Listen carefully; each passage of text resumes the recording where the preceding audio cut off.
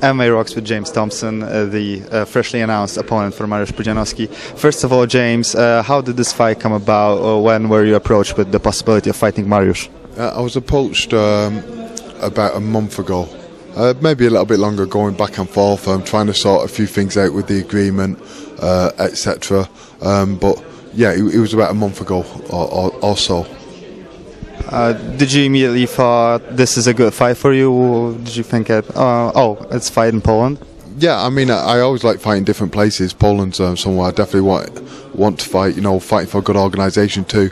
When the fight came about, well, as soon as I knew Mariusz was coming into MMA, I knew there was a very good chance that I'd be fighting him. You know, I'm a big guy as well. Do you know what I mean? So he kind of. And our styles, I'm a very attacking fighter, and I think our styles go together well. So I was expecting the fight. If you were to give your appraisal of Mariusz as a fighter, what would you say his strengths are, and how do you think your game will play into them, or how you'll counter them? Yeah, he's very good at lifting stones. Is that something that translates well to MMA? Well, I hope not. If he comes in with a big stone and throws that at me, you know, I'm definitely watching out for that one. No, I mean, obviously, strength is a big one. It's a big one what Mariusz has got, but a lot of it is about you know, not only strength but the experience and other things. And you know, I think he's putting a lot of focus into MMA, but he just hasn't been in MMA too long. And that's the main point, I think.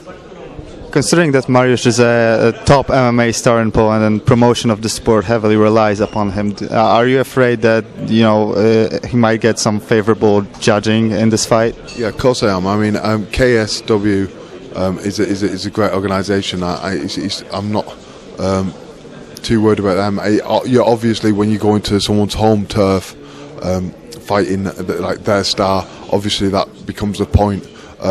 I'm just hoping that, you know, all I ask for is for a fair fight, and I'm sure I'll get that.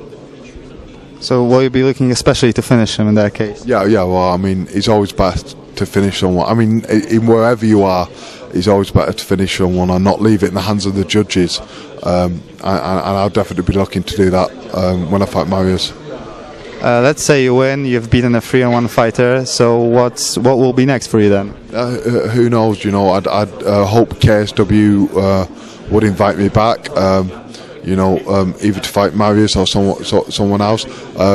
You know, I'll just have this fight and see what happens and take it from there, really. And question from left field, what do you think is more demanding, fighting Mariusz or starring in gangster movies?